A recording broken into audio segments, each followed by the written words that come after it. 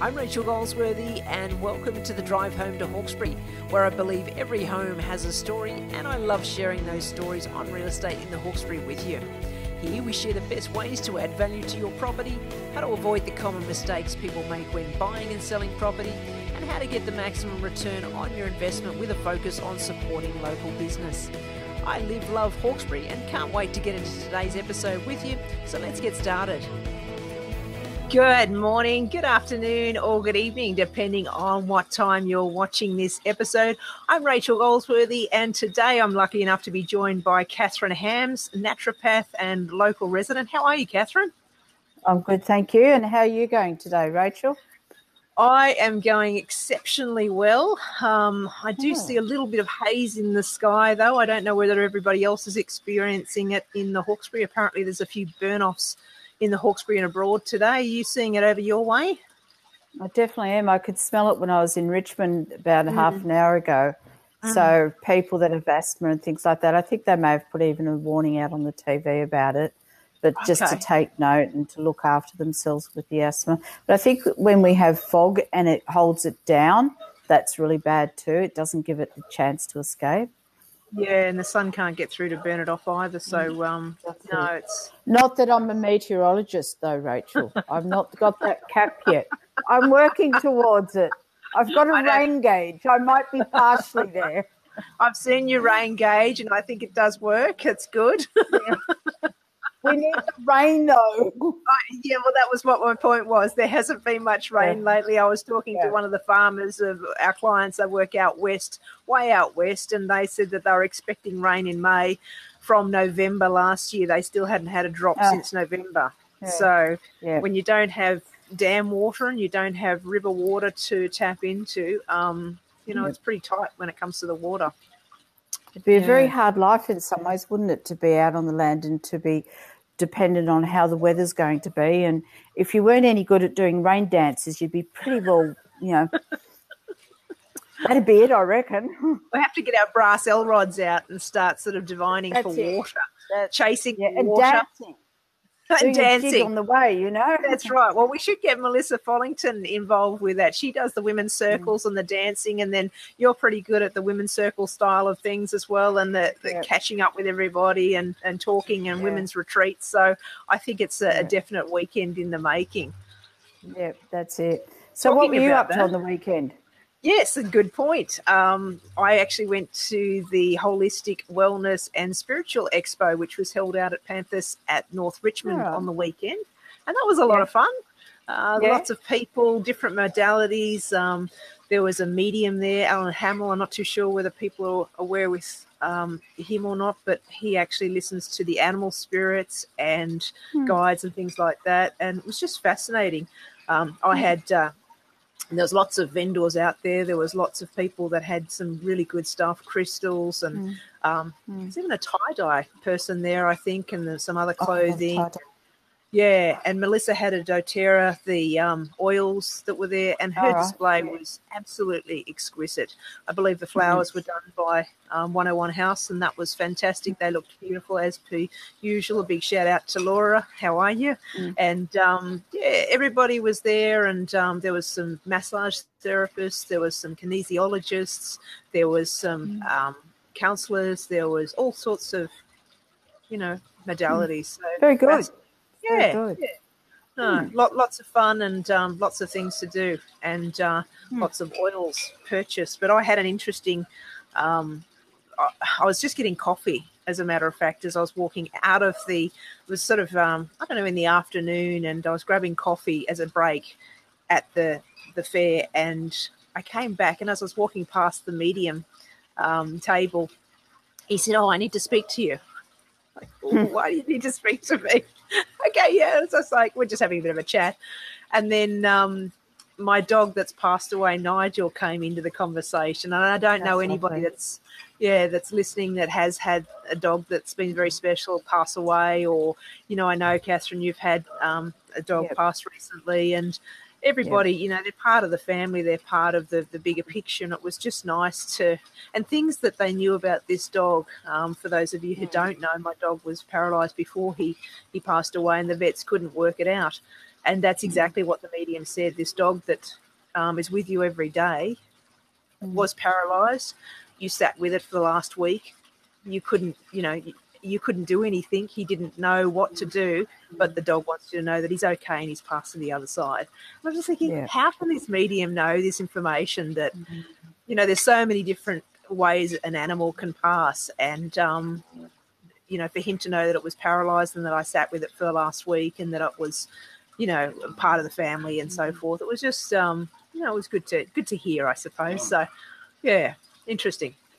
I think that, when people are sceptical, and I mean respect to everyone, their beliefs and thoughts and, all that sort of jazz or whatever. But, I mean, at the end of the day, we all have those inner beliefs, and when someone comes up and they particularise aspects of something to you that no one could have known, you really, if you're a non-believer, your hat's got to come off and you've got to scratch your head and go, well, might have to rethink this one again. Yeah, absolutely. There was another circumstance, actually, and I'm sure other people listening on the line have had their own experiences too, but this wasn't to do with me. This is with one of the people in the crowd. He did a demonstration of the actual mediumship, and there was a lady in the crowd, and he sort of pointed across the people. There was two people sitting beside one another. Then he sort of honed in on this particular lady. And he said, "Oh, you visited the grave lately of the mother figure," and that was her mother-in-law, as it turned out. And this mother-in-law, the tombstone, you've changed that completely. You've just redone that and you've made it look pretty. And she wanted to let you know that everything's okay and that there was a list that you helped her with prior to her passing. And that's exactly what this lady did. She'd gone to the tombstone recently. She'd redone the whole tombstone with the kids. She spoke to the mother-in-law, as she always does, and she actually showed us photos in her phone of where she changed the tombstone, and she'd only been there recently, like within days of the actual mediumship. And she had written a list with this particular lady prior to her passing, and she had gone through everything, and she does talk to her on a regular basis. And as you say, whether you're a non-believer or not, you've really got to ask the question, can these all be coincidences, or are there actual things that do happen that, are unexplainable but explainable in some other ways? Yeah. And I think that's a topic, it's like so many others that could be so long, like how long is a piece of string.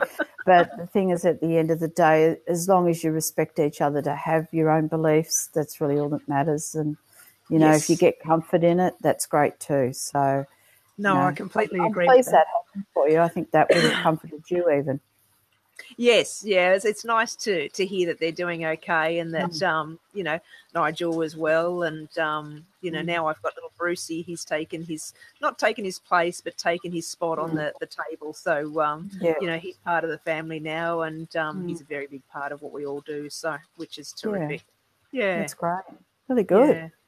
And I believe you had an interesting discussion with Sandra, your co-naturopath, in regards to all things Hashimoto's and other during the week. Tell me about that. We did. We actually went to Thyroid 101, and it was regarding how the thyroid and how the hormones work and how it actually goes either into hypo or hyperthyroidism, which then can develop to Graves or to Hashimoto's. But it also links in with your adrenals and adrenal fatigue, a lot of things, the body interlinks. Look, it was a really good talk. The trouble is with these things, when you're talking on these sort of physical and what happens to your body, your terminology can get to a point where it gets a little bit overwhelming for people who do not are not in that practice of speaking like that. And, I mean, it was a good chat, but I think I had learnt lessons that maybe we needed to actually break it down into smaller bits.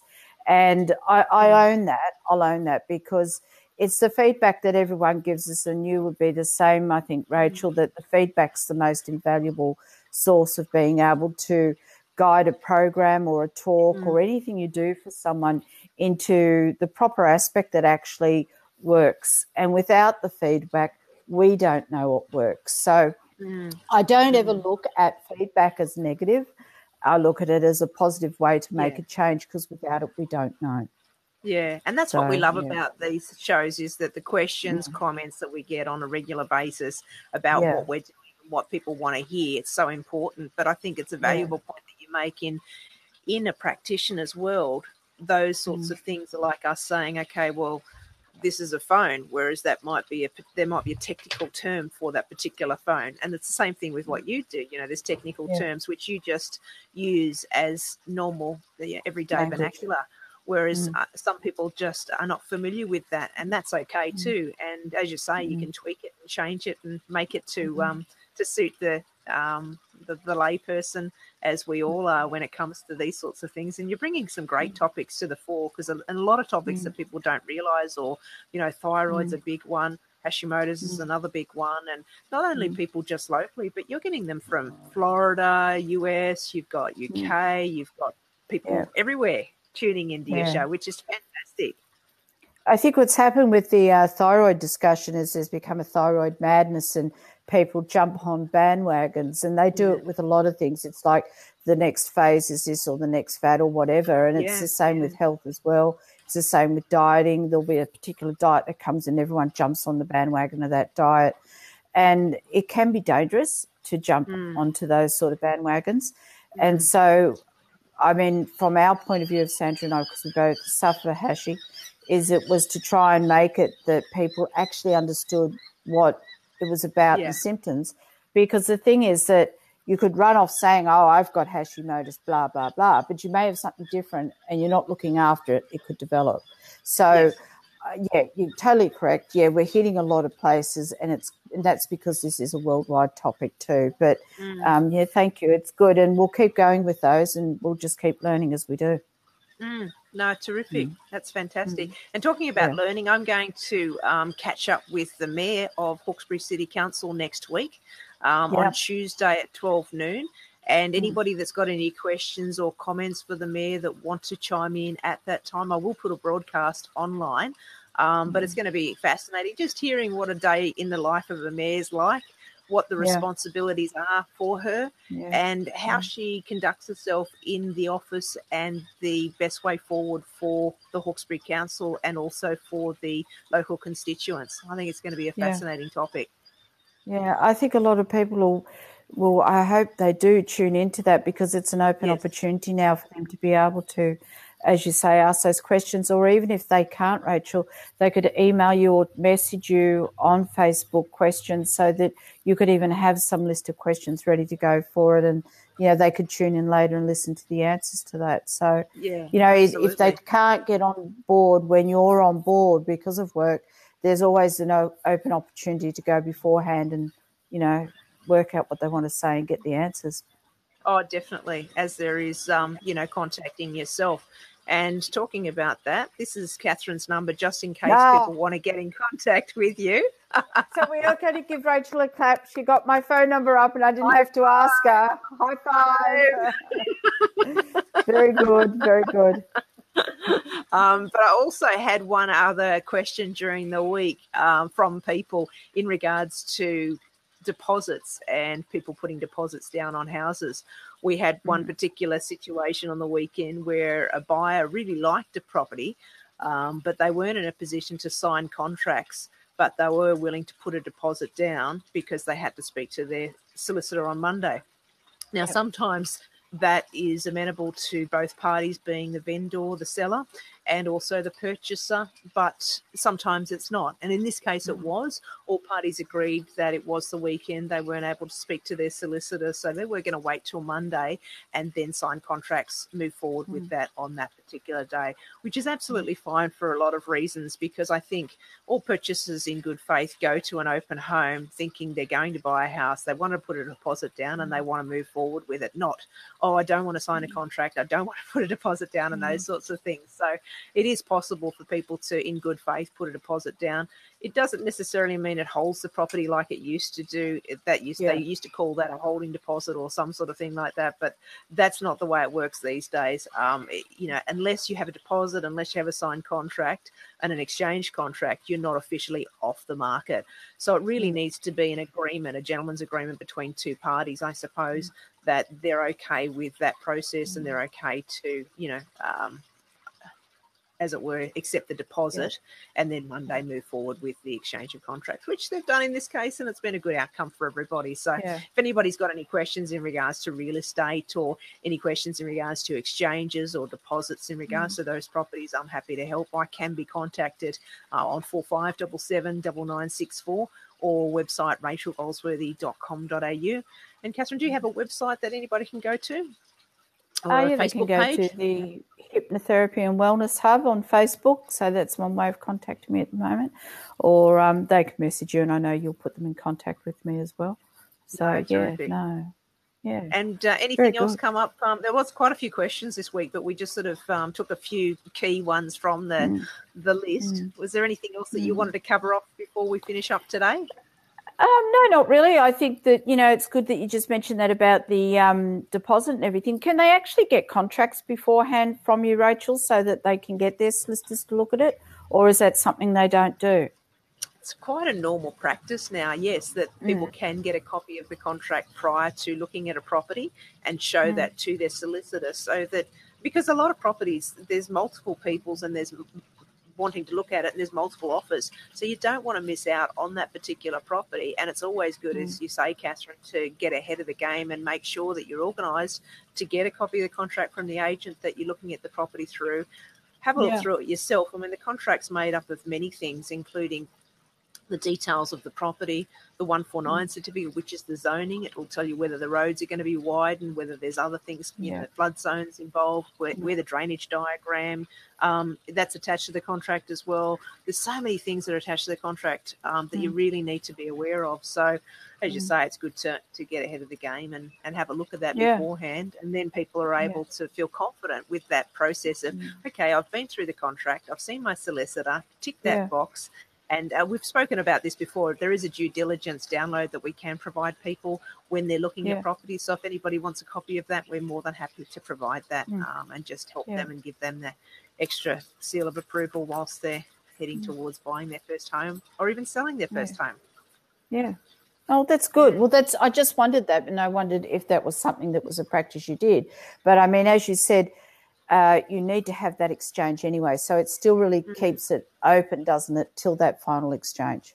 Absolutely, yeah. The property is not unconditional until it's actually gone through the cooling off period and it expires on that cooling off period. Yeah. And once that happens and the deposit's been paid, the property then moves into escrow. So it's all a matter of making sure that the property's and I guess that everybody does what they need to do to make it all happen and come together. But I think there can be some confusion around it that, okay, well, if I put the 0.25% deposit, it's my property and nobody else can buy it. But that's not actually the case. And there is no such thing as a holding deposit. It's just a deposit that you've put down in good faith, heading towards exchange and, signature and exchange of those contracts to be able to move forward into the cooling off period and then to the unconditional to settlement.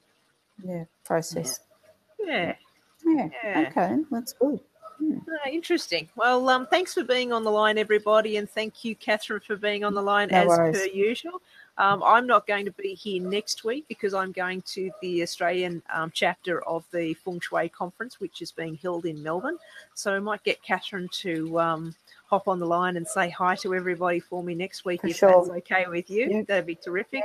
And anybody that's got any questions or comments, we'd love to hear from you. We love seeing people on the line and we love, hearing what people have to say. Any local events, any sporting organisations or any people in business that want to get the word out there about their great business, we're happy to help in that regard too. So thank you for everyone being online and we'll catch up with everybody next week. Bye for now. Bye. Thank you so much for taking time out listening to today's episode. If you have any questions on the process of buying, selling, leasing or strata management, please don't hesitate to reach out to me. Be sure to subscribe on iTunes and I'd really appreciate it if you could spread the word by liking and sharing this episode with your family and friends. I'm Rachel Goldsworthy and I look forward to catching up with you on the next episode of the Drive Home to Hawkesbury.